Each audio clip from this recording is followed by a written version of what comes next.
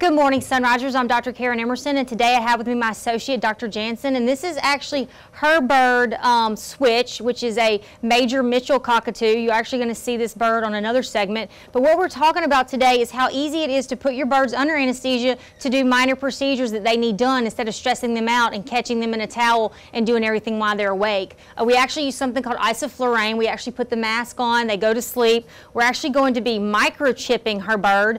This microchip is very awesome because of the fact after we microchip, we'll actually be able to test her pet's temperature just through with the microchip. You want to explain that a little bit? So this microchip in particular, once it settles into the skin tissue, has its own thermometer built in, and so when we wipe the reader over top of it, once it's been activated for a couple of days, it'll actually tell you the internal temperature of your bird, so that we're not trying to stress them out then later trying to get a rectal temperature from them at a different time.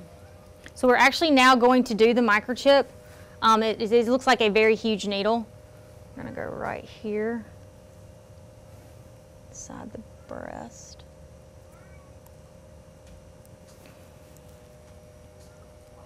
And now we're going to scan it.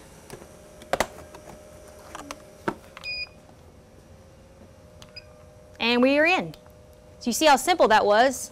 Now we're going to wake her up and show you and this is also so easy for us while they're under anesthesia and asleep. We could do their beak, we can do their wings, we actually could trim their wings, and we can do their nails.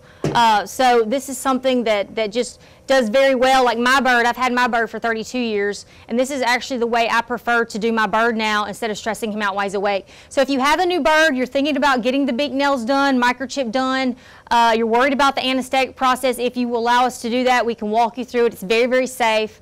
If you have any questions, give us a call. I promise your pets will thank you, and I hope you have a great rest of your week. WCBI Animal Health with Dr. Emerson was brought to you by Emerson Animal Hospital in West Point.